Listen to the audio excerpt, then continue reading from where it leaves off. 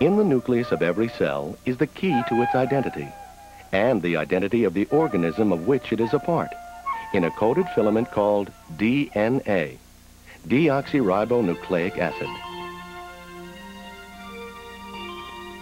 In this computer-generated image, we see a three-dimensional reconstruction of the DNA. DNA in all living things is made of 4 bases: thymine, cytosine, guanine, and adenine.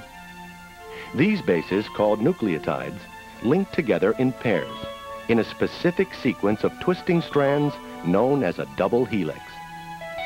In human cells, the DNA helix is folded around groups of proteins. This package of DNA and protein is called chromatin. There is roughly 7 feet of packaged DNA coiled inside the nucleus of every human cell.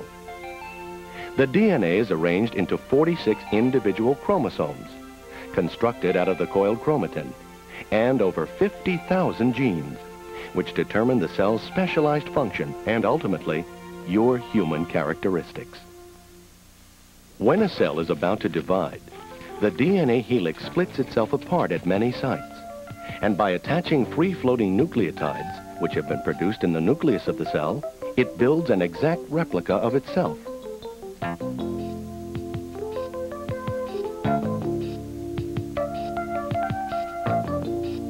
When this process of replication is completed, the cell can divide, and each resulting cell will carry an exact copy of the original genetic code.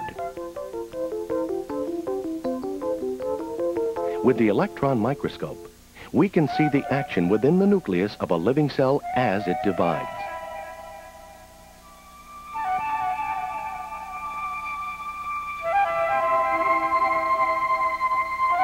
Normal cell mitosis is orderly